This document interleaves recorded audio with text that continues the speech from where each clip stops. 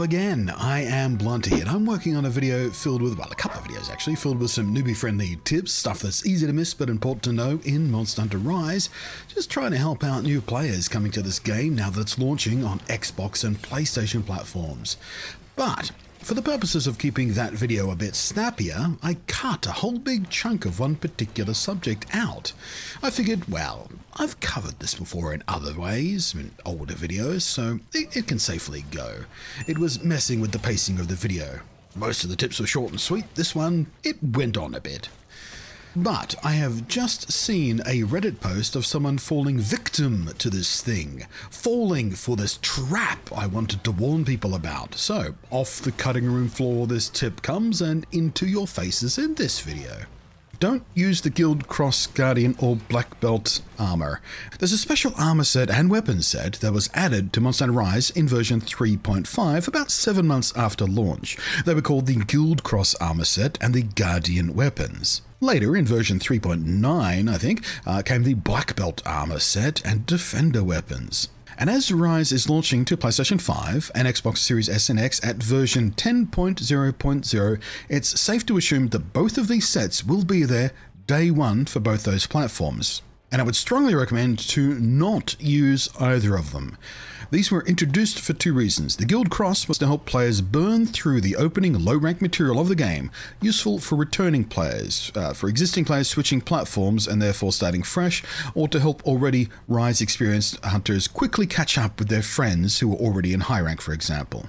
The Black Belt armor set was even more powerful, designed to do a similar thing, but even more overpowered, designed to rush through even more of the game to get to the opening stages of the end game even quicker. They are built to be overpowered, boasting much stronger defense stats and skills than normal armor at these levels should have. That can result in new players learning some bad habits, preventing them from learning better technique because they feel oversafe. They can easily tank hits or combos that should be a lot more scary and dangerous to them, that should be teaching them how to evade, how to position properly, how to counter properly. And indeed, some of these combos that this armor would let them tank should just knock them out completely.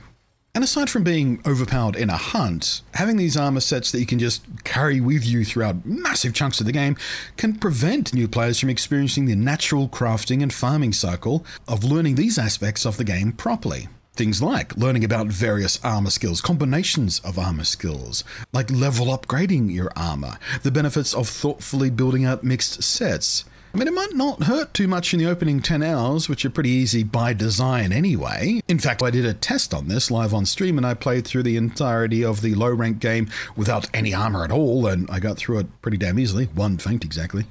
But by the time you open up high rank quests, a newbie with even a small pile of bad habits or missing knowledge will get domed like a bitch and might even get spanked so hard, so fast, they could bounce off the game entirely, going, oh no, the difficulty spike is too much, oh this game is too hard. But if you'd played properly, this is actually a carefully balanced difficulty spike. It feels great when you play the game properly, but if you use this armor and you don't know any better, that difficulty spike could feel a lot more severe than it could, and it could ruin the game for you. But please, trust me on this much. The game is a lot more fun when you let it teach you the things it needs to teach you the hard way. As funny as that sounds, learn by doing, my friends. Learn by doing. The game is so much fun when you let it teach you things. So, that was the here's something I prepared earlier bit, which now brings us to the Reddit post that inspired me to rescue that tip from the cutting room floor. Is it me, or is early game really hard? I started playing this game like 2 days ago, and I've finished all the base game village quests, at least I assume all of them, considering nothing in the top right says anything about village quests anymore and the like. I feel like I'm constantly having my ass royally kicked whenever I try 7-star hub quests. I have the free high rank armor on right now, but it still feels like I'm getting two-shot by literally everything.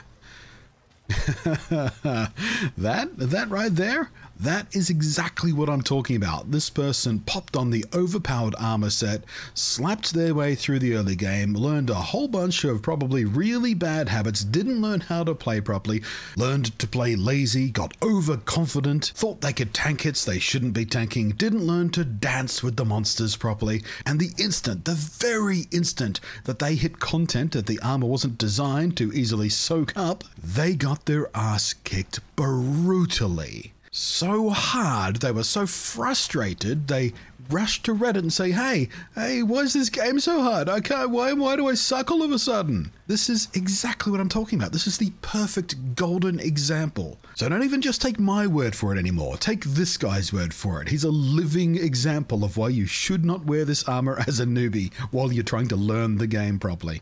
If you are curious to learn more, I did do full-on test runs when these armor pieces first released from fresh save files with both the Guardian and the Black Belt armor sets, and I'll link those videos in the down below if you want a deeper dive into exactly what these armors are, what they are useful for, and how they feel in the actual game content. But please, as a newbie, do not be tempted by them. Play the game properly and you will be a far better hunter for it and have a lot more satisfying fun, I promise you. And you won't have to skitter off to Reddit and whine about the game suddenly being too hard because you'll have learned to play properly. Hooray for you! Thanks for watching. I am Blunty. Thank you as always to the patrons scrolling up above there. I am Blunty and I will catch you next time.